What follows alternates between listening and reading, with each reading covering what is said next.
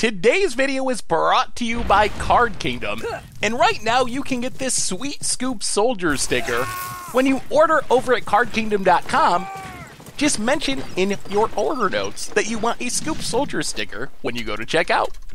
Hello everyone, it's Seth, probably better known as Saffron Olive, and we have some big news today. Today, we got a double video. First off, we have the full spoiler for Commander Collection Green. Wizards dumped the entire thing. It is pretty spectacular, and as a bonus, we also get our first daily dose of Commander Legend spoilers, with a bunch of new cards spoiled from that as well. So we got a ton to talk about, all Commander focused today, and we're going to jump right into it, starting with Commander Legends. And Commander Legends, it's releasing the beginning of November. November 6th, there's a pre-release on the 30th, although not exactly sure what that's going to look like. And just as a refresher, this set, the idea is, not only is it going to dump a bunch of reprints and new cards into Commander, but it's also going to have this like Commander draft format. So definitely check that out. We got a little article up on the site talking about it if you want to hear more about the draft format. But our focus today is a new card, starting with what was the most exciting new card I think Wizards talked about today, which is Keeper of the Accord. So Keeper of the Accord, another attempt at giving white card advantage, 4 mana 3/4 human soldier at the beginning of each opponent's end step. If that player controls more creatures than you, you get a 1/1 soldier token, and at the beginning of each opponent's end step, if they control more lands than you can tutor your library for a basic plains, put it onto the battlefield tab. So in theory, Keeper of the Accord, every single turn can be making you 3 1/1 soldiers and netting you 3 lands. Although, honestly, it's not going to go for long with the lands, or the soldiers for that matter, because once you ramp a few times, you're going to get as many lands as your opponents and not be able to search anymore. But this is a pretty insane source of card advantage for white, and Wizards mentioned on the stream about Commander Legends that they're doing a bunch of new things, and they know that white has a problem in Commander. They know that card advantage is the biggest problem, and white needs ways to draw cards, but they want to keep those ways white. So they said over the next few years, expect a lot of new attempts, and they cited Mingara the Diplomat as maybe the first of those attempts.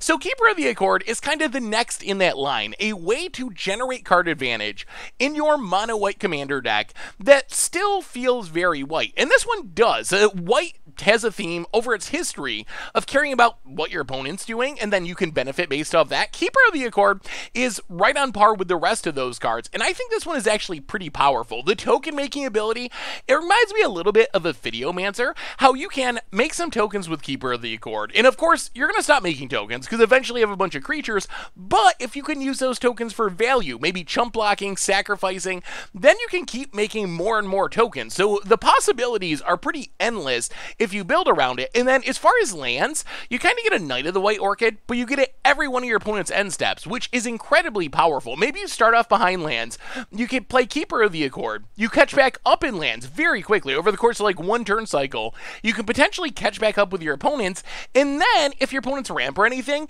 you get to ramp again, get another land, which is kind of generating card advantage in its own weird way. So I think Keeper of the Accord, definitely another good attempt at giving white card advantage. I think this is a pretty playable card. Like, I think it's especially appealing for mono white, where you struggle with card advantage, but really, this is just a good card in multiple ways. Definitely think that this can see play in multiple Commander decks, especially mono white decks. As far as the lands from Commander Legends, this is something people have been waiting on and waiting, because fetch lands, we know they're coming this year. That was a rumor. We got the land cycle from Commander Legends, and it is the return of the Battle Bond land. So honestly, I don't want to sound disappointed. These lands are great, and we really needed the rest of the cycle. They come into play untapped as long as you have 2 or more opponents. So in Commander, they're essentially just always coming to play untapped. They are a great land cycle, one of the sweetest and most powerful and hopefully most budget-friendly land cycles Wizards has printed specifically for Commander formats, multiplayer formats in a long time.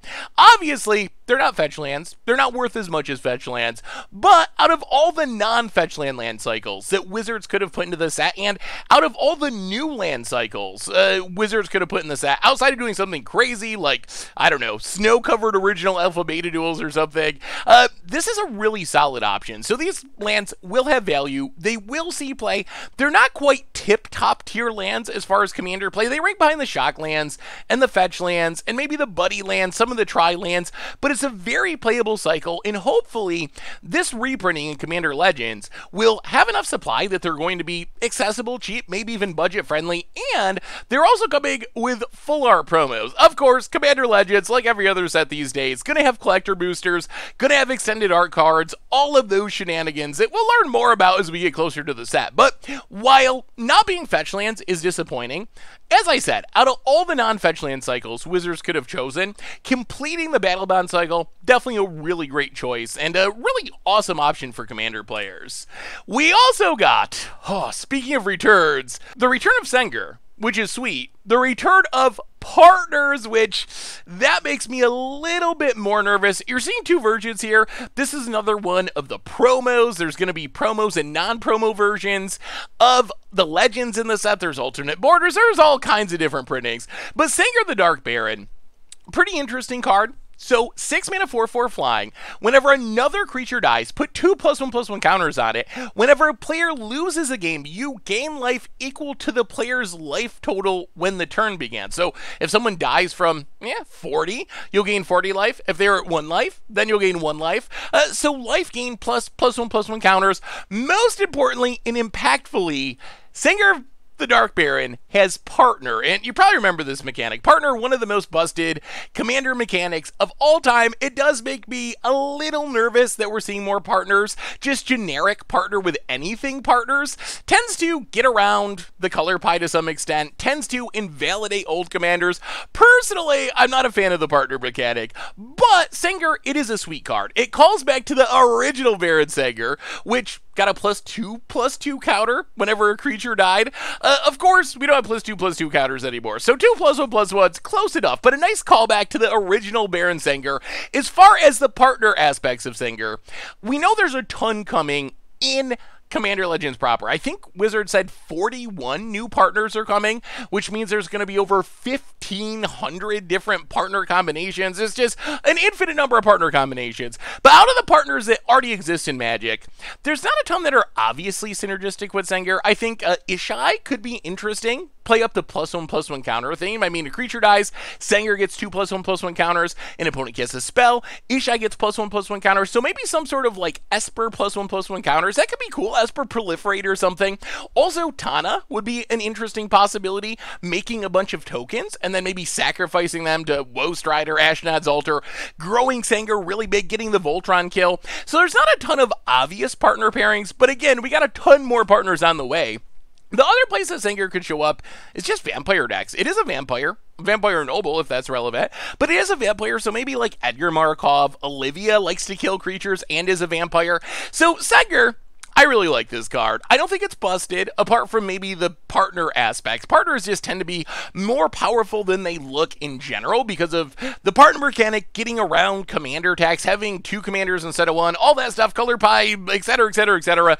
But as a card, I don't think Sengir is like a busted card, but it is powerful. You can do aristocrat shenanigans, sacking stuff, getting a bunch of counters, getting the Voltron kill. It's a vampire. It's a cool callback to a really sweet old vampire, one of the OG vampires of Magic. So even though I don't think this card's super busted, I like it, and I think it's fun and very flavorful.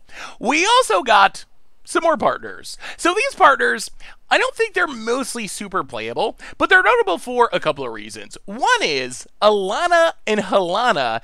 These are partners that are uncommons, and it shows off that we're getting uncommon legends in Commander Legends. So Alana, 5 mana, 4/3, first strike, partner. You can tap it to add amount of red mana equal to the greatest power among creatures you control to enter the battlefield this turn. More on that in a minute. I think Alana could actually be pretty busted. Helana, on the other hand, just kind of like a weird removal-y partner. And then the Prismatic Piper. This is a weird one. A very weird one. 5 mana, 3/3. No color, shapeshifter. So all creature types, all colors potentially. If it is your commander, you get to choose a color before the game, and it is that color. So you can use this as a partner to essentially add any color to any partner pairing, which is pretty interesting. The reason it exists is to make sure people can actually draft the set, because in Draft of Commander Legends, you do have to have commanders or partnered commanders. You do have to abide by color pie restrictions. So this is essentially to make sure that people can play all the cards in their draft deck. I don't think think it has much relevance outside of draft, although who knows? I guess maybe there's some partner pairing that would take advantage of it.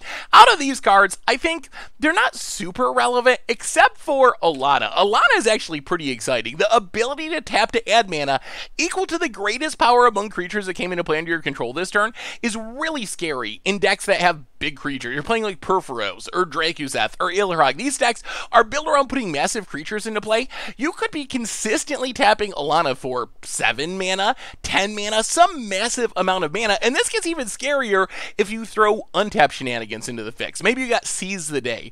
Untaps a creature, gives you another combat phase, can even flash it back. Imagine having a 7 power creature or 10 power creature come into play. You tap Alana, make 10 mana, then you Seize the Day with 3 of that mana, untap Alana, then you tap Alana, make 10 more mana, then you flash back Seize the Day, untap it, do it again. You're making absurd amounts of mana. So I think there's combo potential here with Alana, and I think it's actually a very powerful card. So definitely excited to see what shenanigans can happen with Alana in Commander. We also got Prosh, Sky Raider of Kerr, and this is another promo printing. They're doing a new kind of foiling that is coming with some of the promos in Commander Legends, but it's called Etched Foiling. It's kind of like Yu-Gi-Oh-esque in some ways. It does look pretty sweet, and I think it'll look pretty spectacular in paper. As far as Prosh, I think the big deal is the foiling treatment. The foil for Masters 25 is super expensive. It is almost $40 because it's the only foil edition. So even though normal costs like a $4 card, it is a popular commander, and the unique foiling probably going to make it a pretty expensive open and a pretty in-demand card. Finally today, a couple of lower rarity reprints. Command Sphere, also coming with a promo, a full art extended promo. Command Tower, again getting the promo treatment. These cards, not super expensive. They've been reprinted a lot, but they are super in demand. Some of the most played cards in the Commander format, and the promos are probably going to be pretty good opens. I think people are going to want to play these extended border versions in their decks, and I think that is all for Commander Legends for today. So Commander Legends, it is coming the beginning of November. It's a huge set. It's going to have 1 million legends. It's got partners. It's going to be, according to Wizards, more expensive than a normal booster, but less expensive than master sets, which I'm hoping that means maybe like Modern Horizons. Maybe you're paying like $6, $8 a pack. Maybe that'll be worth it. There are 20 cards in a pack. There are legends in each pack. So I think hopefully the price will work out, but we'll see. There's a big range between $4 and like $16. So we'll see where it falls. I think that's going to be a big deal with this set, but so far it looks pretty sweet. I'm a little nervous about Commanders, but the reprints are sweet. Getting a lot of Commander staples, the new cards, trying to fix card draw in white, adding the rest of the Battle Bond lands, really good additions to the format. But we also got Commander Collection Green. So Commander Collection Green, it is a box set style product, kind of like the old From the Vault. It is 8 green cards, quote unquote. We'll talk about that as we go along, but 8 cards, local game store exclusive, releasing on December 5th. And we kick things off with the 2 most exciting cards from Commander Collection Green, Sylvan Library and Worldly Tutor. So Sylvan Library is just a Commander Ultra staple. I think it's the 15th most played green card in the format, and that actually kind of undersells just how good Sylvan Library really is, because I think like 10 of the top 15 cards are just rampant growth style ramp effects. So if you look at non-ramp green cards in Commander, Sylvan Library is literally about as good as it gets. It's really expensive, like $65 for the cheapest version, and you get really sweet new art as well. Almost as impressive, Worldly Tutor. Worldly Tutor, it hasn't been reprinted in like 2 decades. I think, what, 6th edition was the last time? So we're talking like 1990s, since there have been more Worldly Tutors floating around. Worldly Tutor also very heavily played, a top 30 green card in Commander, just tutoring up a creature, putting on top of your library, kind of a vampire tutor, except you don't lose life and you can only find a creature, but still, a card that we desperately needed more reprints of, and this is the first time Worldly Tutor will ever come in foil. So if you pick up a Commander Collection Green, you're going to get both of these cards. You're also going to get Bane of Progress with pretty sweet new art, Seedborn Muse with really sweet new art, and these cards not quite on the level of Sylvan Libraries, not quite on the level of Worldly Tutors, but still very good green cards in the top 100 most played in the format. Bane of Progress, I played in a lot of my Commander decks. In green decks, you can get away without playing many artifacts or enchantments, a lot because you can ramp with your your Cultivates and your Farseeks and your Rampant Growths and your Llanowar Elves, and that means you can play Bane of Progress, blow up all your opponent's mana rocks, all their artifacts, all their enchantments, and maybe not hurt yourself that much, and get a massive creature, and because Bane of Progress is a creature, you can tutor it up with your Worldly Tutor, for example, or your whatever, Court of Callings, Eldritch Evolutions, all the green creature tutors in the format. Seedborn Muse just makes a lot of mana and untaps all your stuff every single turn. Another card that you don't really need a ton of synergy for, although it does get better in like Simic style decks where you have shenanigans at instant speed. If you can be casting things at instant speed, being able to untap all your permanents on each player's untap step is incredibly powerful. It's essentially not just doubling up your mana, but kind of like quadrupling up your mana in a 4-player game and allowing you to attack, still have blockers back on defense. So another couple really solid reprints. Then we have our 2 commanders from Commander Collection Green. Freyalise Llanowar Fury, 11th most played commander in green, 11th most played green commander in the commander format, and Omnath Locust of Rage, which is number 4 green commander. So Freyalise, very powerful card. It is narrow though. It's pretty much an elf style commander for the most part. You don't normally play it outside of elf tribal decks, so you do need to kind of build around it a little bit. Omnath, it just makes a ton of mana, allowing you to tap all your mana and carry it over through turns is really powerful, and it gets really big as well. So a couple of really solid commanders with new art, of course, in Commander Collection Green. Then we have kind of the weird card. So even though it's Commander Collection Green, we have 2 colorless cards that kind of have greenish art on them, Soul Ring and Command Tower, and I don't know how I feel about these ones. Like all the rest of the cards, the Sylvan libraries, the Worldly Tutors, even the Freyalises, the Bane of Progress, those are exactly the kind of cards that I would expect in something called Commander Collection Green. Soul Ring Command Tower, I don't know. The upside is they are unique. You're getting different art that we've never had before, and they are kind of greenish, I guess. You can see some green in the art, so maybe if you have a green deck, you want to play the green Soul Ring in your green deck or your green Command Tower. On the other hand, these are 2 cards that have been reprinted infinite amounts of time, to the point where they're just, I think Command Tower's under $1 now, Soul Ring a couple of dollars, because it shows up every Commander release. Tons of supplemental products. It's just reprinted and reprinted and reprinted.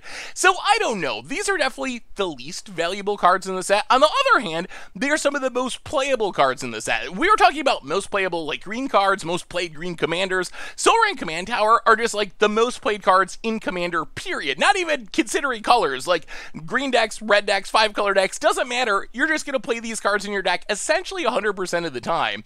So Commander Collection Green, altogether, 8 cards. Sylvan Library Worldly Tutor, very exciting. Bane of Progress, Seedborn Muse, pretty interesting, with Bane getting a first-time foil with really sweet new art. A couple of good legends to be your commanders, and then Soul Ring and Command Tower. The big question is, what is this going to cost? So I mentioned in the intro, Commander Collection Green is sort of like From the Vault, where this is a product that is exclusive to local game stores. I believe all local game stores can get non-foil versions, and then WPM premium stores can also get foil versions. If you add up the value of just the cheapest version of these 8 cards, it comes up to about $163, and that's for, remember, cheapest version, old art, not foil, any of that kind of stuff. So even with Soul Ring and Command Tower being pretty cheap, the $65 Sylvan Library, the $35 Worldly Tutor, a bunch of $10 to $20 reprints, makes it a pretty valuable collection of cards. So I'm a little nervous. With From the Vaults, a lot of them were pretty low supply, and they sold for ridiculously high prices, like way more than MSRP, and now we don't even have MSRP. So I think that's the big sticking point with this set. I think this set's awesome. Still a little questionable about the 2 colorless cards, but really, if you just look at these cards, it really is a lot of the most playable, most expensive, most in need of reprint cards in the green colors in all of Commander. So I feel like Wizards nailed it with designing this set. Super awesome product. The only question is going to be how much you got to pay for it. If you got to pay $200, $250, $300 to pick up a copy at your local game store, then it loses a bit of its appeal. This isn't a mass market, high supply, pick up a copy at Walmart for $20 type of product. Even though it looks a little bit like Signature Spellbook Chandra, Signature Spellbook Jade, case, there really isn't. This is much more similar to From the Vaults, so I'm a little nervous about how much this will cost. Check with your local game store and see. Hopefully you can pick one up at a good price. If you can get this for, I would say, $150, you're doing great. $100, that's amazing. Even at $200, it's probably okay with all of the new art, first-time foil, stuff like that. But if it's getting up to like $250, $300, then I don't know. Even though it's got a lot of awesome cards, there is a price where it's just not worth it. So that's a big question. In general, though, Commander Collection Green, great reprints, awesome new art, very playable cards that you're going to want for your Commander collection. How much are you going to have to pay for it? That's the only question for the product. Anyway, that brings us to the end of our Commander Collection Green and Commander Legends daily spoilers for today. So what do you think? What do you think about Commander Legends? What do you think about the new cards? What do you think about the return of partners? How good is Keeper of the Accord? Is that finally going to fix card advantage in white? The return of the Battle Bond lands, how big are they? Sengir, what are you going to play that in? What do you want to partner it with? The lower rarity stuff, the reprints. How about Commander Collection Green? How much is it going to cost? It obviously has insane reprints. How much would you spend at your LGS to pick up a Commander Collection Green? Do you want the new Sylvan library? Worldly Tutor? Bane of Progress and Foil? Let me know about that as well. Thanks so much for watching. I hope you all enjoyed it, and I will talk to you soon. Thanks for watching the video. If you enjoyed it, help us out by clicking that like button down below. And to keep up on all the latest and greatest, click that subscribe button. And don't forget to hit that bell icon to get alerts whenever we have new videos. And if you want to, check out some of our other sweet videos here and here.